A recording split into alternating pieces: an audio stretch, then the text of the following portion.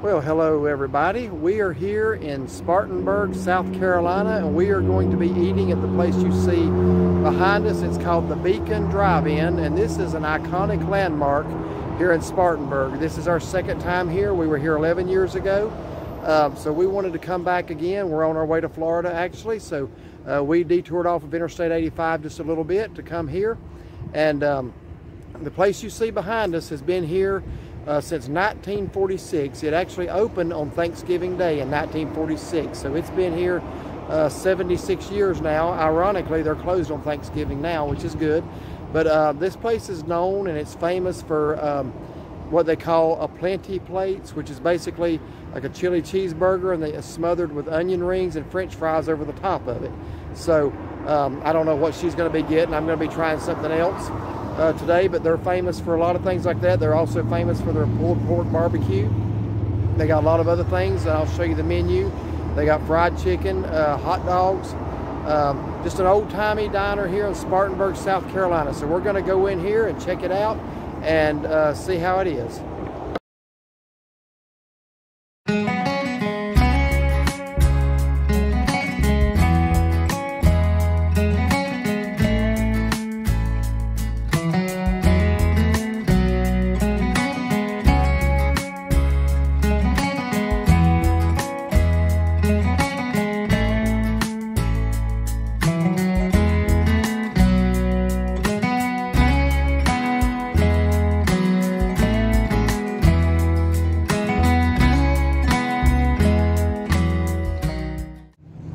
We're walking up the steps now to go in the Beacon. They have a little outside eating area here on the front porch.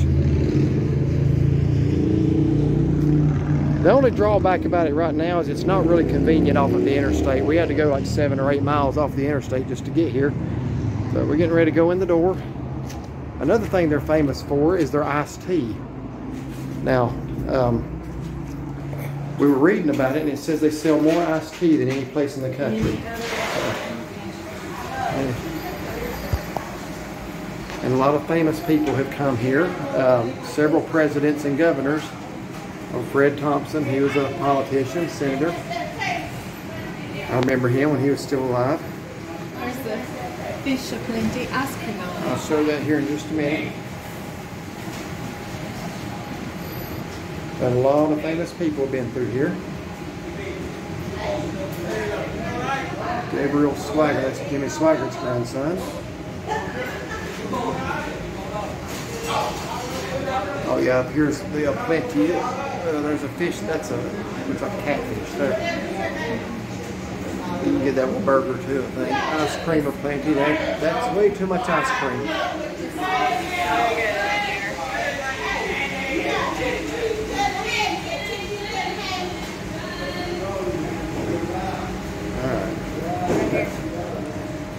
Yeah, I'm going to get to him in just a minute. We're going to tell y'all about a very special employee of this place here in just a few minutes.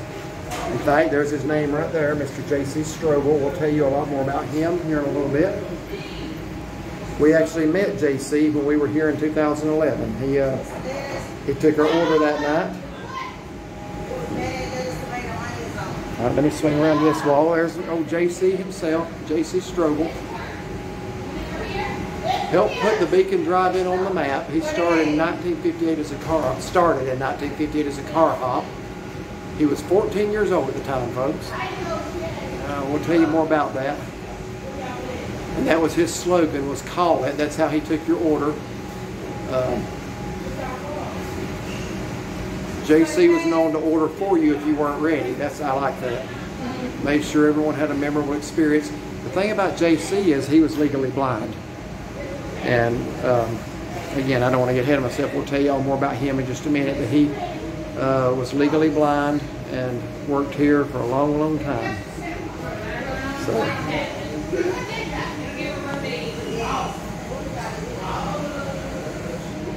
a lot here to...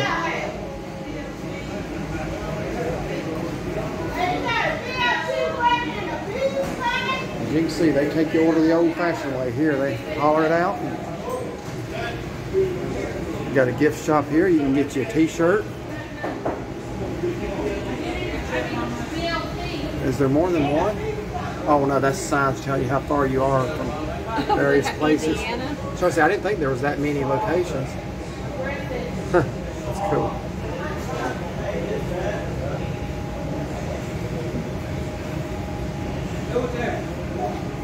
They're also famous. I've been telling you what they're famous for. They're also famous for their onion rings, which they make here. Which I'm gonna get. Yeah. Now, last time my wife got those, she said they stayed with you about, what, 3 days? Yeah, they're very greasy. So here's the menus. We're over here at the side entrance now. There's old painting of JC again.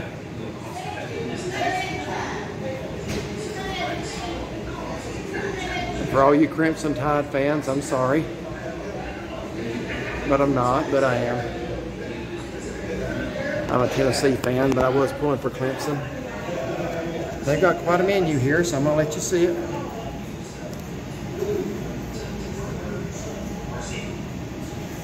Like I said, this place has been a landmark here for a long, long time.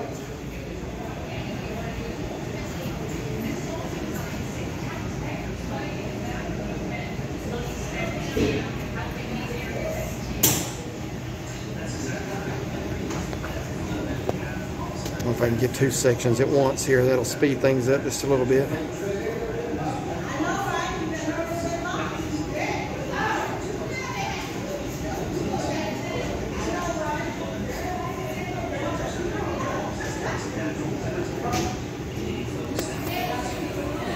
Is that more or is that just the same menu? Okay, good. And I thought they have a breakfast menu on the other side. Now that chicken stew, I'm curious about that. I don't think I'm going to get it, but that sounds interesting. All right, well there's the menu. Desserts. You're in South Carolina, so of course they're going to have something peach. So, all right, we're going to order and we'll let you see the food. Okay, I think we figured out what we're going to get. So, I need a swamp basket right next to the MO swamp basket. this is where JC stood. He would holler out, call it. Huh?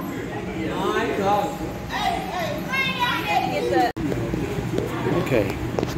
Here's their pecan pie, apple pie, and I'm not sure what that is. I bet that's the cobbler. That's probably the peach cobbler, but since that was one of our sides, do we just get that here? Or I'm gonna wait and see what they say. okay. Alright. Actually sit here and watch them cook it.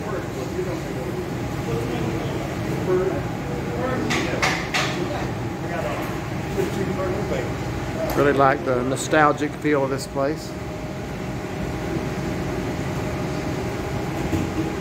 We're right here in Spartanburg, the home of Wofford College.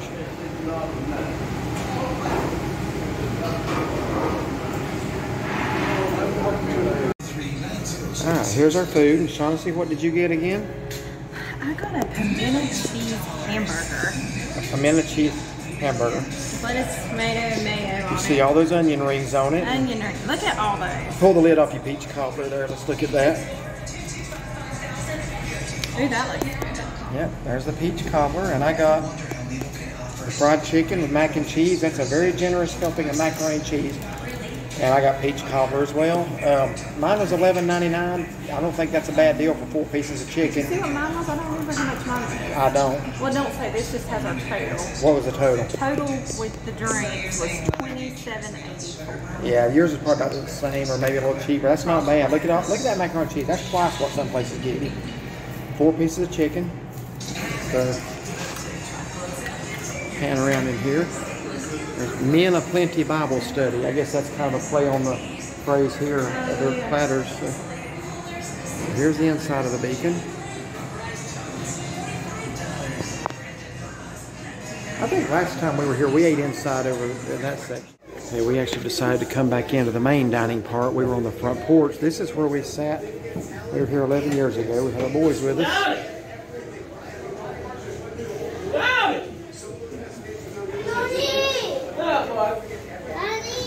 There's JC on the wall again.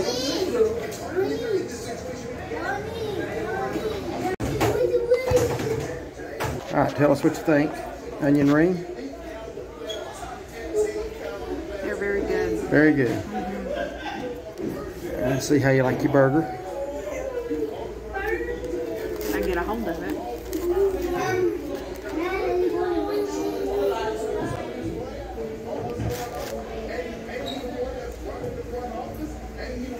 I ain't getting meat. Hold on.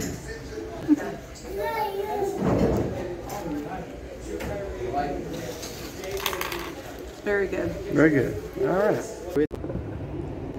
Okay, everybody, we just finished up our meal at the Beacon here in Spartanburg, South Carolina. And in case y'all are wondering why I'm wearing a different shirt now than I was at the beginning of this video, it's because I got macaroni and cheese all over the other one.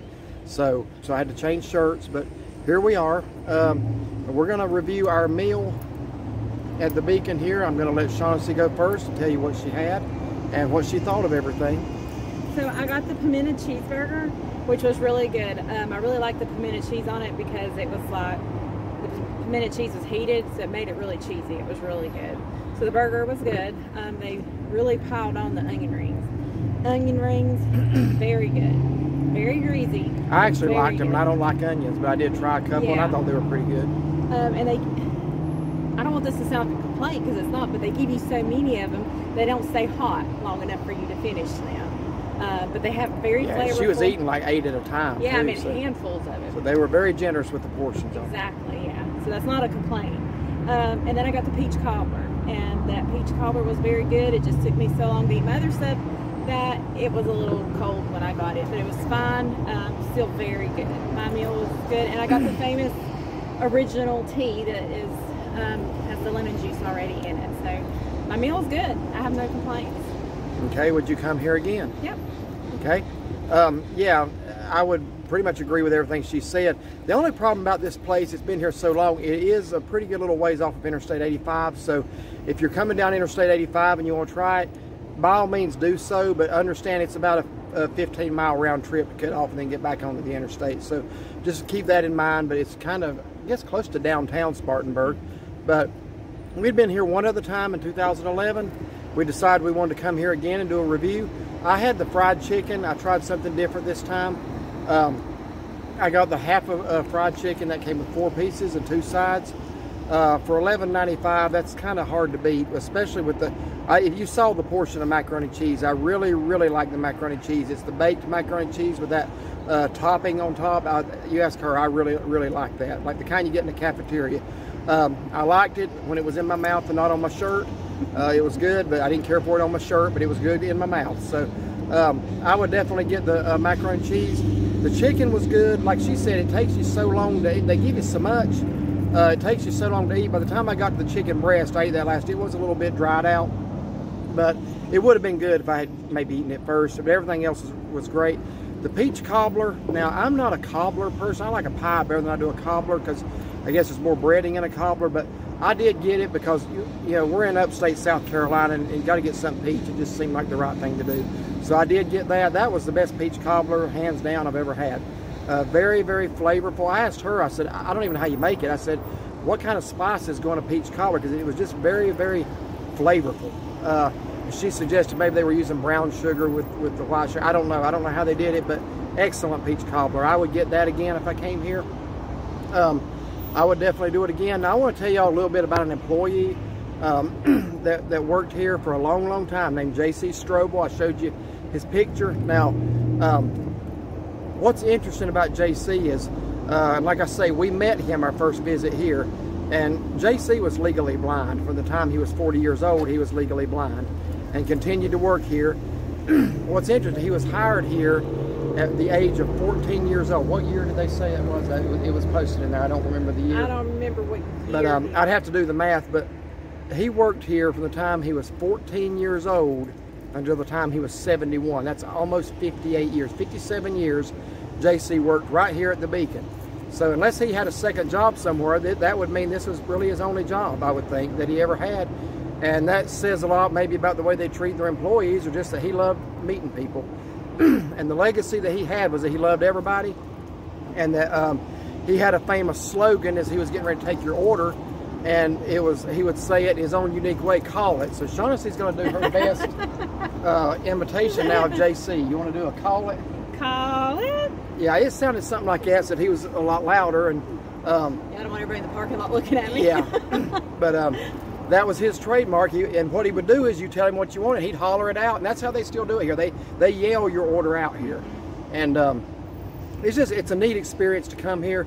JC back in 2013 did suffer a fall tragically and sustained some brain injury, and he had already stated to his family that he did not want to be kept on life support, that he just said he wanted his life to be in God's hands and that God would take care of it whichever way it went, so his family respected that.